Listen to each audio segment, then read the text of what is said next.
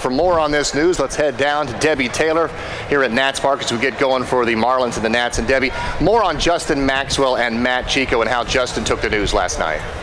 Well, Byron, I talked to Jim Riggleman today, and he told me it was really tough to send Justin Maxwell to Syracuse, but it's something that needed to be done. And he said that Justin has really worked hard, and the Nationals appreciate that. And last night, Justin reacted to his return to Syracuse.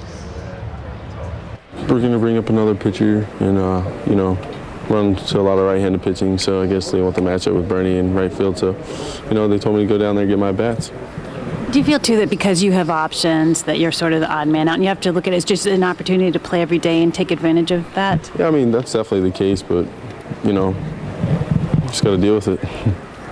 I'm sure it doesn't make it any easier knowing that. No, because, when you feel like you can play at this level every day, that's the worst part. But I got a job to do, and I'm going to do it. He works really hard. He's out there early, taking early batting practice every day. He works on his defense. He's just a class individual on the ball club and all that. You want nothing but the best for him. But just again, this string of right-handed pitchers that we're facing. Either him or Bernardino is going to sit, and Bernardino, being the left-handed hitter, is getting most of the action. So it's been too many days. We got to get Justin some at-bats, so he need to go down there and play.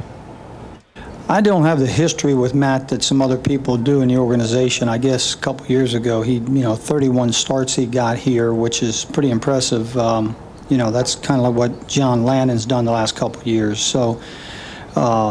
It's not that easy to go out there and do that. He must not have missed any starts, pitched very well. Really, we just want to draw on that experience that he's had here in the big leagues.